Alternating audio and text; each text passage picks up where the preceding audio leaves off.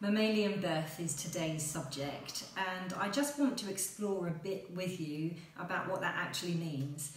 So as a human female, often I will think about birth in all different ways, but the terminology bandied around birth can sometimes sound a bit like instinctive, biological, normal, natural. We hear these terms all the time.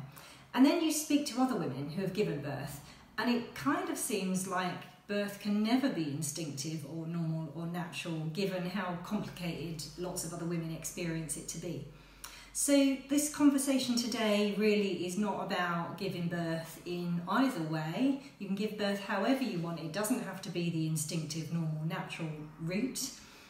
We understand that birth is definitely complicated sometimes, but this is about working with the physiology. It's about understanding the physiology of birth, and especially mammalian birth, and working with it as opposed to working against it. I want to tell you the story of Lucy and the tiger, and Lucy is who I have here. Now, I didn't call her Lucy. Lucy is the first woman, essentially. So this is a small replica of Lucy. You can see she's not the most attractive woman you've ever seen, but she is pregnant. And this is all about Lucy's birth.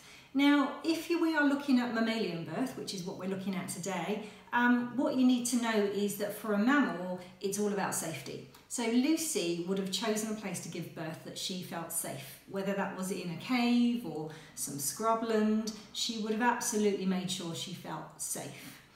The next thing we need to know about mammalian birth is that it's hormone driven, and the hormones that Lucy has in her body that start birth, the main one is oxytocin.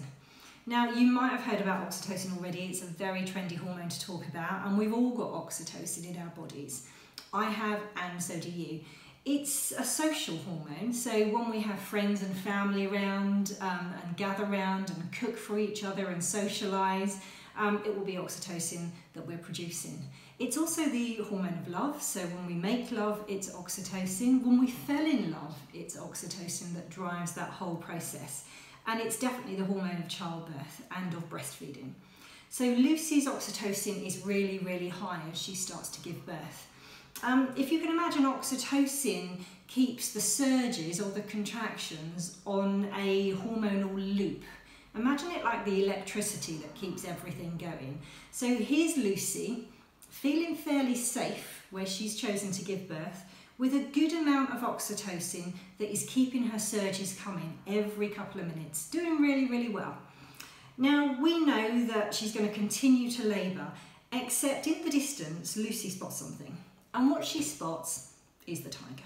Now, it's Ice Age, so it could have been a woolly mammoth, but the early learning centre didn't have any, so we're going to go with a tiger. So she spots a tiger, and the hormones that Lucy produces when she spots a tiger or a predator of any description is the hormone of fear, essentially. So fear accompanies the hormone adrenaline.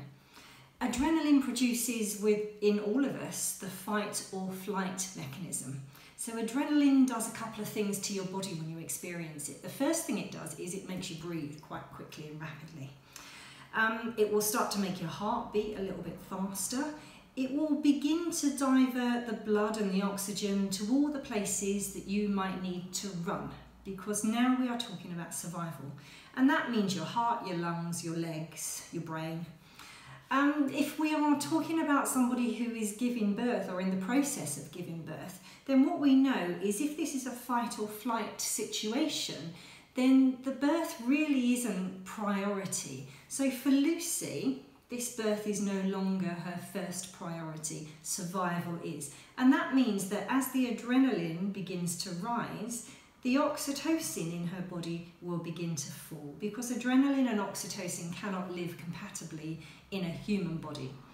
I know it's a bit mad talking about tigers, because actually there will not be any tigers in your birthing room on the day. You and I both know that, but I'd like you to start to think about what it is that's your tiger.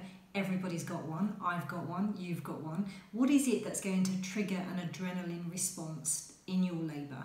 It could be a fear of needles, it could be a fear of doctors, maybe it's the stress of moving from home to hospital, maybe it's the smell of the hospital, or it could be something completely random that neither you or I have really thought about. So just have a bit of a sift around in your brain. Start to think about what it could be that is your tiger, because we need you to do some work on that. And in the rest of the pack, it explains to you how to work with your thoughts and your feelings, working through some of the techniques and the scripts that are really going to help you to release some of that.